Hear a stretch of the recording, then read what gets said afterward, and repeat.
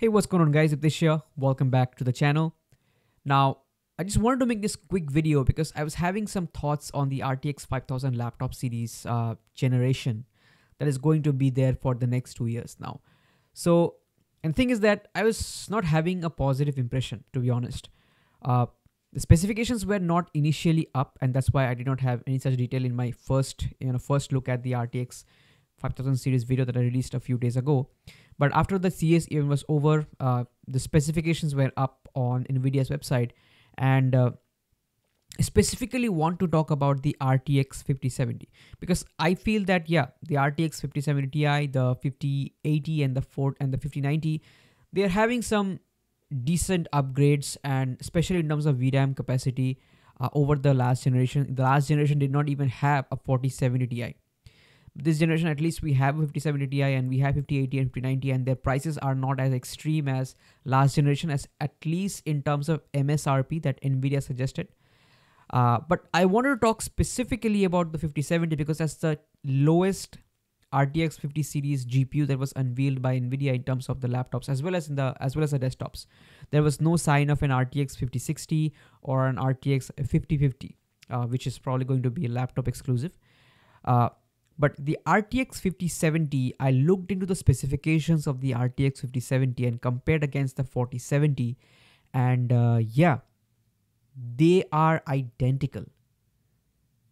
So not only do we have only 8 GB of VRAM, so that was the first thing which I pointed out in my first video itself, that the RTX 5070 for laptops, it only packs 8 GB of VRAM. And the 70 series for laptops has been having 8 GB of VRAM since the GTX 1070.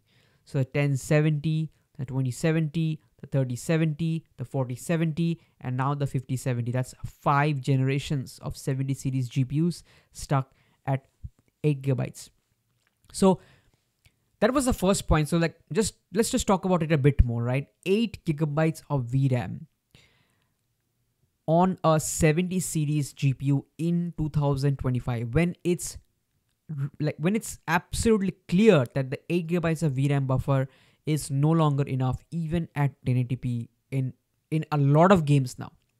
We were seeing this trend emerge from a few years back, I think with the Watch Dogs Legion, I remember, which used to have the biggest differences between 6 GB of VRAM and 8 GB of VRAM cards.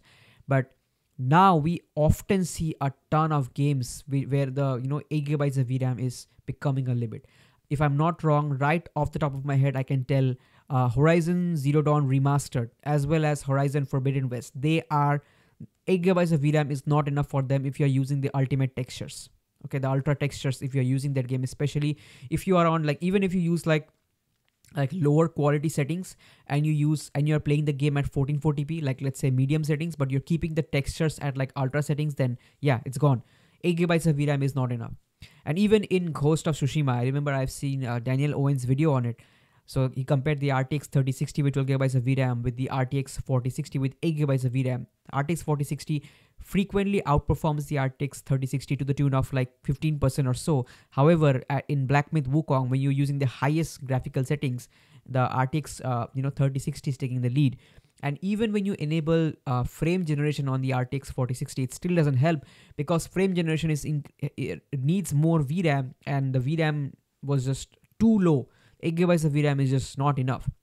So that was the first thing, just 8 GB of VRAM on the 70 series GPU for another year. This is the 5th generation now. We were so disappointed to see the RTX 4070. I talked about it even in my previous video that I made a retrospective video on the RTX 40 series. You can go check it out. You'll get a lot of information from that video.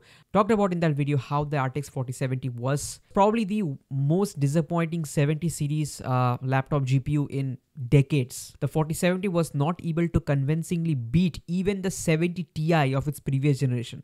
The 4070 was not able to convincingly beat the RTX 3070 Ti.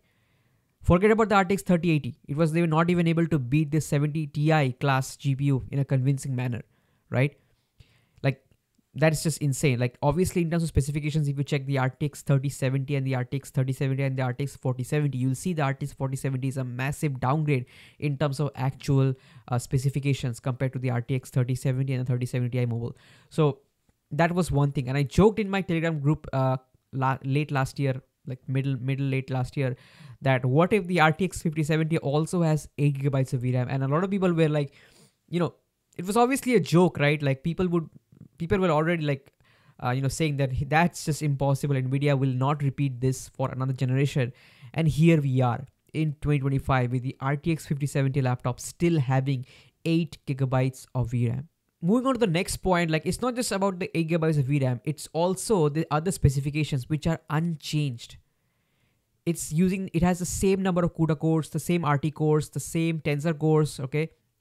Even the cache capacity, L2, L3 cache hasn't changed. So the only upgrade that you can possibly get from the RTX 5070, if you at least just go by the specifications, is going to come from the actual architecture improvements, Blackwell architecture, which Nvidia did not talk about much, like in terms of rasterization performance, what kind of upgrades are we going to expect? Nvidia did not talk about both rasterization performance as well as RT performance. It did not talk about it much. And the other place where you can expect the upgrade from is, in terms of clock speeds, which again, Nvidia has not revealed what's the clock speed is going to be like. I believe the RTX 50 series is being developed, it is being manufactured on the latest TSMC's 4nm node.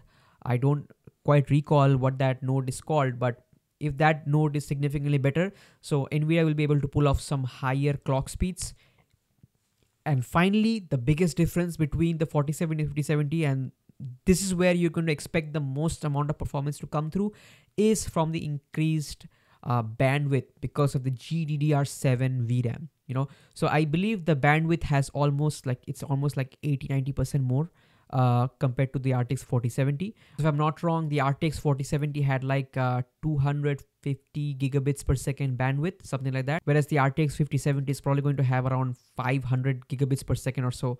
So yeah, that is where the maximum performance difference is going to come from. All I can say is that maximum I'm expecting around on average like a 15% improvement, 15 to 20%, not more than that in terms of overall improvements, which obviously the RTX 5070 for laptops is not going to come close to the RTX 4080 from the previous generation for laptops. 4070 is around, like 50% slower than the RTX 4080 for laptops. So the 5070 is not going to bridge that gap, obviously. Now, it's not all bad. The silver lining is that from what Nvidia has, showed on stage, the pricing is going to drop. So if you recall, the RTX 4070 laptops, when they dropped in India, as well as in UK, they are close to like 2,000 pounds. So in India, you would get them for like 1,90,000 rupees, 2 lakh rupees, or 2,10,000 rupees, or like, in this range, like 1,90,000 to 2,10,000 rupees. So pretty just brutally overpriced for an 8 gigabyte GPU, right? However, for the RTX 5070, Nvidia's MSRP is around $1,300 US. Yep. And if you do the math, so RTX, so typically this is how the trend is. Like if a particular product is like $1,300 US in the US, it's going to be around 1,300, British pounds in UK. That's typically how the conversion is. Okay. And you convert that UK price into INR price, and that's what you get in Indian price. That's how the typical conversion is. So starting price of RTX 5070 laptops, I'm expecting to drop by a good amount, like around 30 to 40,000 rupees. I'm expecting to be cheaper compared to RTX 4070 laptops. Even now, RTX 4070 laptops are crazy expensive. They're like around 1,80,000, 1,70,000 rupees, which are pretty just brutally expensive. So I'm expecting the RTX 5070 to be quite a bit cheaper. But again, even though it's cheaper, still at around 1,40,000 rupees or something like that, it is still like way too expensive to pay this much amount of money. The only thing that can save the RTX 5070 and even the 40 series GPUs is DLSS 4. Like I don't know what Nvidia is cooking, what Nvidia has in store for us with DLSS 4. Like they have showed us the feature set of DLSS 4, but Specifically, I'm talking about the upscaling part. I'm not talking about frame generation. I'm not interested in frame generation at all. I'm talking about the upscaling part with DLSS 4, where they're talking about all this neural rendering.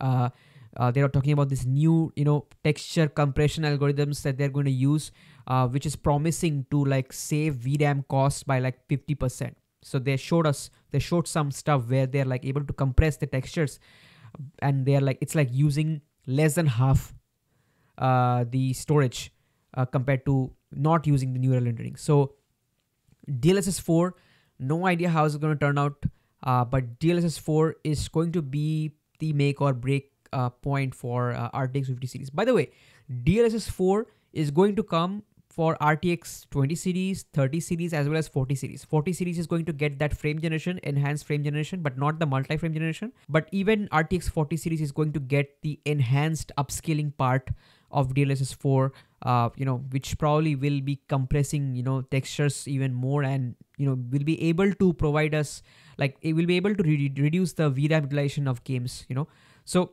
that is going to be the deciding factor. And obviously the price, like the pricing of the RTX 5070 should be less than 1,50,000 rupees for sure. Otherwise, there's just no point, in my opinion. So yeah, that's all I wanted to talk about the RTX 50 series. I mean, the 5070 specifically. Do let me know what are your thoughts on the RTX 5070. Are you planning to purchase a laptop this year? What are your thoughts about it? And what laptops are you looking forward to? With that said, guys, thank you so much for watching. Make sure to hit like, share, and subscribe. Turn on notifications. Take care, and I'll catch you in the next one. Peace.